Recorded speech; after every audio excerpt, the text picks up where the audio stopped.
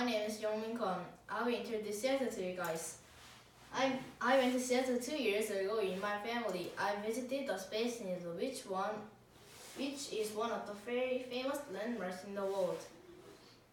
I was amazed by its breathtaking size. We paid $36 to get to the top of the building and to visit Chili Garden and Glass. The view from the observatory was mesmerizing. Woo! The glass sculpture at Chili Garden and Glass blew my mind. I also went to the Pike Place Market. It filled with farmers, craftspeople, small business, and residents.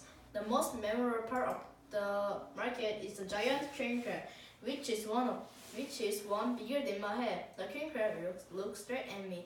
Right next to the market, the famous gummo. It gave me goosebumps